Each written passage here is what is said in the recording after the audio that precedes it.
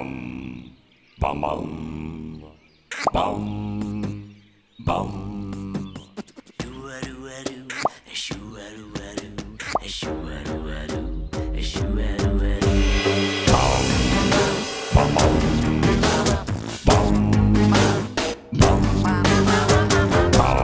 My name is Dave Kerr. I'm a producer here at Big Blue Bubble, and I was the designer and the composer for My Singing Monsters.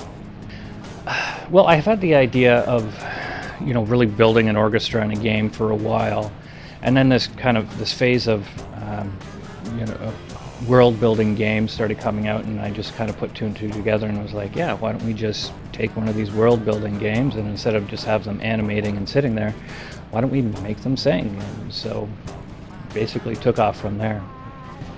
I'm Mike Katchabaw. I am an associate professor in the Department of Computer Science at Western. I was always interested in gaming ever since I was a kid, grew up with it, found it incredibly fascinating, and it was one of the driving factors that got me into computer science in the first place. So I thought, why not? Let's do something in game development. And then there's just tremendous pickup from the students. And the more we did things, the more we found connections in London to a lot of the game companies that are in the London area. We got connections with companies outside of London, and things just really started to snowball for us. And we realized, you know what, with a few new courses that we're putting together, some support from industry, and a little bit of work, we were able to put together a new module, and it's been quite successful. We have, I think, in London, one of the best pockets of game industry. Like, we couldn't ask for anything more. The city and the London Economic Development Corporation have been very good about bringing everybody together. So there's tremendous interaction amongst the game companies and between the game companies in Western. So we meet on a regular basis. I know everybody that's doing stuff here, and they know us. We can do things for getting students involved in different things. We can have internships. We've got a good talent pipeline set up between Western and the local companies. We really couldn't ask for anything more. It's just being in London is an ideal place to be teaching this. It's an ideal place to be in this industry. There are bigger centers in Canada for doing these things, but they're not as well organized, and I think not as friendly and not as comfortable working with one another as we are here. So I've worked with them on this specific game. I've definitely worked with a lot of people from Western, and they're all top-notch, of course. Yeah, I think there's two who were on the team that were from Western, but they weren't necessarily interns at the time. Well, it's great from because they're so close. I mean, they don't have to move. It's a great talent pool to just go and get from. And from what I understand, Western is communicating to us and asking what do these kids need to know and things like that. So I think it's a really great kind of feeder school for us to just go in and handpick the best ones from there. But yeah, overall I've really they're top-notch students. My name is Ryan Ferguson. I graduated from computer science at Western a year and a half ago. It was a specialization in comp sci with a minor in game development. So now I'm working here at Big Blue Bubble, and I'm a gameplay programmer.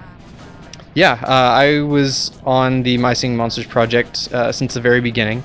The goal when they were starting it up was to get a core team of people who really had a passion for music and an experience with music.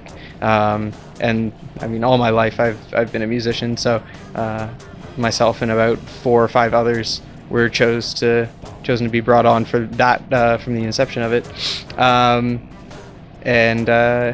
Yeah, the team got bigger, up to about 15 or 16 people, I think, at its peak. But I was there from the beginning doing a bunch of, I had some creative input, and then doing UI design and development, and yeah, a little bit of gameplay programming for that as well.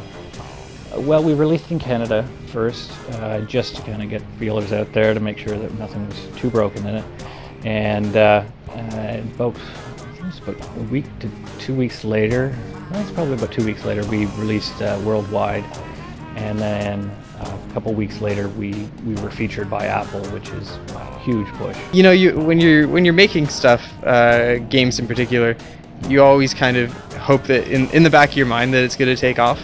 But it wasn't until we actually had a first playable of the game and we saw a couple different monsters on screen singing, and I just kind of sat there and watched them for a minute. I was like, this is adorable. This is clever. This is something that people could really get attached to. So that's kind of when I thought that, you know, we could have something big here.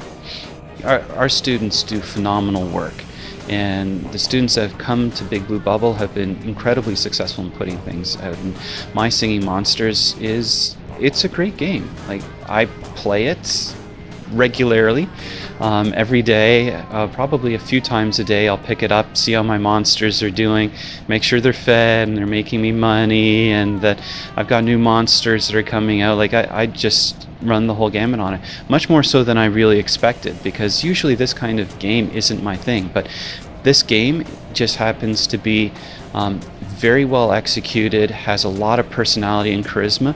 It's hard to put down. It's a really solid title. So I think that Big Blue Bubble has done an awesome job on this, and our students that have been involved in it couldn't be prouder of this.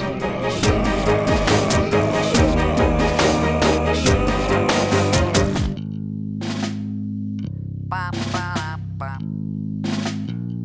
ba